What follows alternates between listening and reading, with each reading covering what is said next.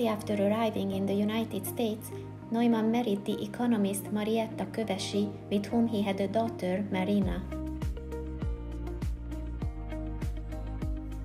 Later on, Marina von Neumann-Whitmann became one of the first American women to pursue successful academic and public careers.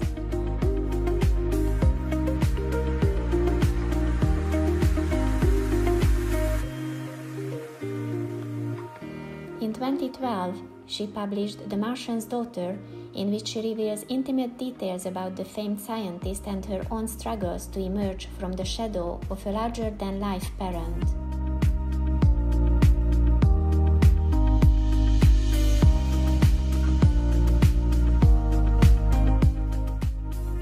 After divorcing Marietta Kövesi in 1937, Neumann married Clara Dunn, with whom he lived together for nearly 20 years.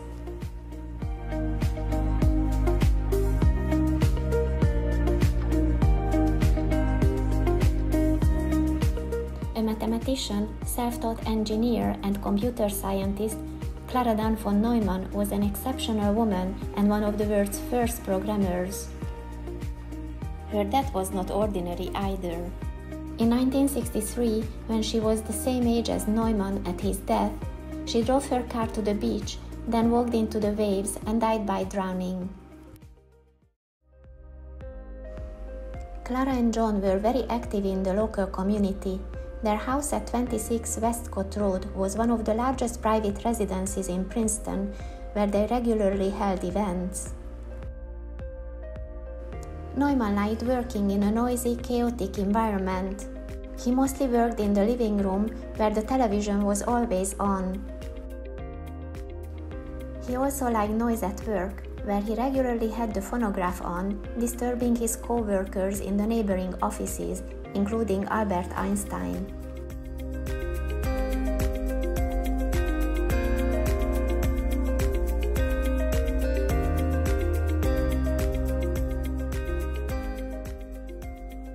He was known for his unconventional lifestyle. He always had breakfast at the Nassau Club, then went to the Research Institute, from where he returned home at 5 in the afternoon and continued working. When the Neumanns hosted a reception or a party, he would still spend some time working in his study while paying attention to the conversation in the neighboring room. He was famous for his intuition in solving mathematical problems. When he couldn't find a solution, he didn't struggle with it, instead he pondered on the question before falling asleep. When he woke up around 2 or 3 the following morning, he usually had the answer. He wrote it down and went back to sleep. He enjoyed life. He liked eating, drinking, looking at pretty women in the street, and going to parties several times a week. He always wore a suit. He also reportedly wore a smart 3-piece pinstripe suit while riding a mule in the Grand Canyon.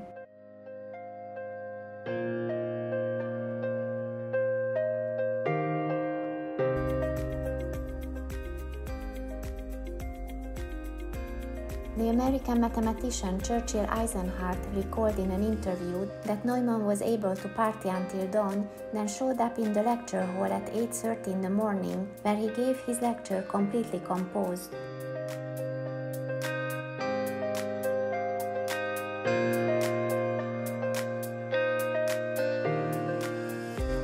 He was not an easy professor to understand because he was quick-witted and spoke very fast, making it difficult to follow his lectures and to take notes. Neumann was a native Hungarian speaker and fluent in French, German, and English. He also spoke Italian, Yiddish, Latin, and ancient Greek. He was famous for his historical knowledge and enjoyed reading the works of Thucydides and Herodotus in the original ancient Greek. He was an extremely curious person and had a much broader view of the world than other scholars of his time. During World War II, Neumann, like other natural scientists, became involved in American military research and also participated in the first secret atomic bomb program. He never claimed that atomic energy was absolutely safe, but believed that the risks were acceptable. In 1945, the first computer, the EDSAC, Electronic Delay Storage Automatic Computer, was completed at the University of Cambridge using the Neumann principles.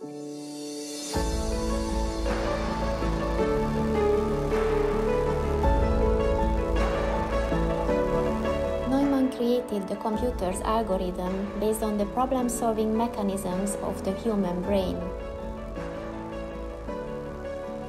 Upon the computer's completion, he became the #1 consultant to the US military. He became president of the American Mathematical Society and later received the United States Medal of Merit for starting the IT revolution.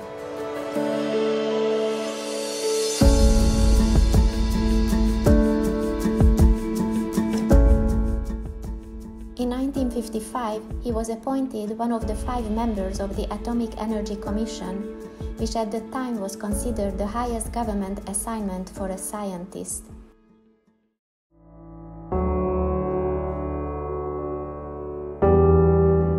In the same year, when Neumann was just 52 years old, he was diagnosed with bone, pancreatic, and prostate cancer. The disease was probably caused by exposure to radiation at the Los Alamos National Laboratory. According to the book The Martian's Daughter, a few months before his death, Neumann had declared that he wanted to return to the Catholic faith, to which he had converted from the Jewish faith in 1930. He asked the Benedictine monk Anselm Strittmatter to prepare him for his passing. Father Anselm was by his side until the moment of his death, which he greatly feared. He said with rational scientific logic that as long as there is the possibility of eternal damnation for non-believers, it is more logical that we eventually become believers. In 1956, President Eisenhower awarded the ailing scientist with the Medal of Freedom.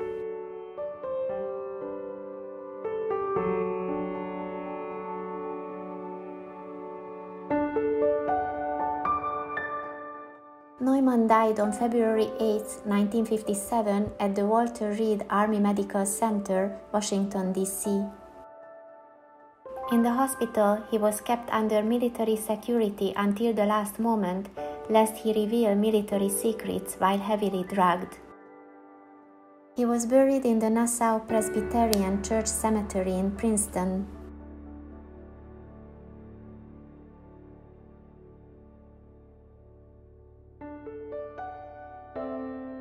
On the occasion of the 120th anniversary of Neumann's birth, the John von Neumann Computer Society announced a commemorative year for 2023, the aim of which is to make the world-famous mathematician's legacy known to as many people as possible.